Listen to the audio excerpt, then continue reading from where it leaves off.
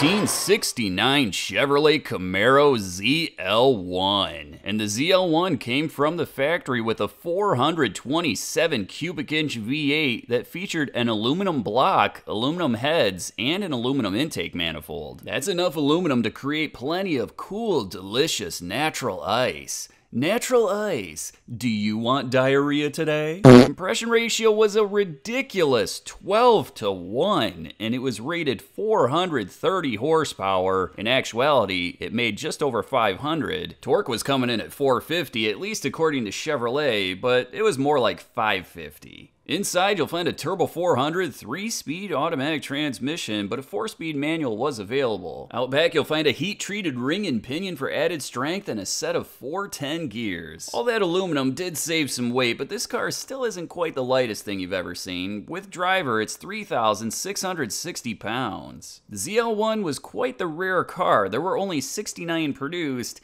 and they were expensive, if you could even find one. The base V8 Camaro started at $2,727. That automatic transmission was $225, posi rear is $41, and the mandated power front disc brakes was $64.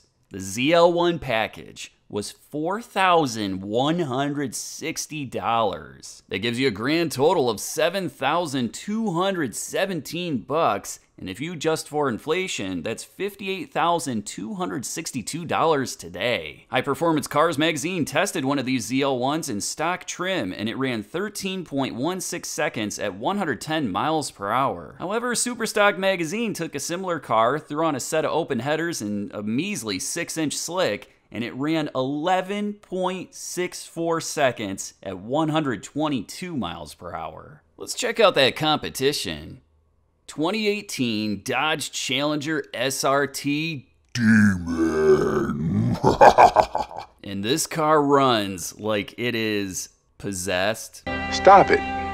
Get some help. Under the hood, you'll find an absolutely beastly 6.2 liter with a compression ratio of 9.5-to-1, and slapped on top is a 2.7 liter supercharger. Running 91 octane would get you 808 horsepower and 717 pound-feet of torque. But if you got a little extra cash sitting around and you throw in some 100 octane, then you're up to 840 horsepower and 770 pound-feet of torque. Getting all that juice to the rear end is an 8-speed automatic transmission that came from the factory with a trans brake, and out back you'll find a set of 309 gears. That might sound slightly conservative, but with that 8-speed automatic transmission, it's a fantastic pairing. And there's no avoiding it, but the weight of this car is not so good. This thing without the driver is 4,280 pounds. So even if Margot Robbie just happens to be driving today, that's 4,400 pounds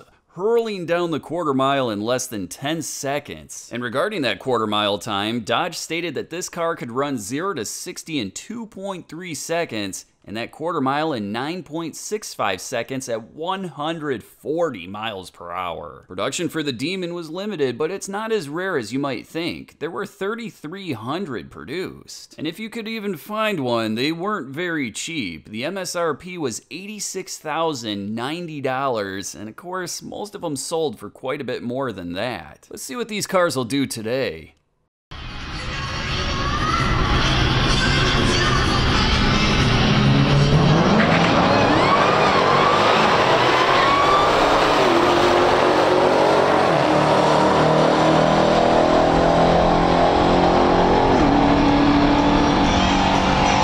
Both cars looked fantastic, but it's the Demon that takes home the win, running 10.52 seconds at 130.62 miles per hour. In the other lane, the ZL1 ran 11.84 seconds at 116.88 miles per hour. I should say that at the time of filming, it was around 88 degrees, so the cars were running a little bit slower than usual. Huge thanks to the owners for bringing out these cars. Absolutely awesome seeing them on the drag strip. I'll catch you guys at the next one.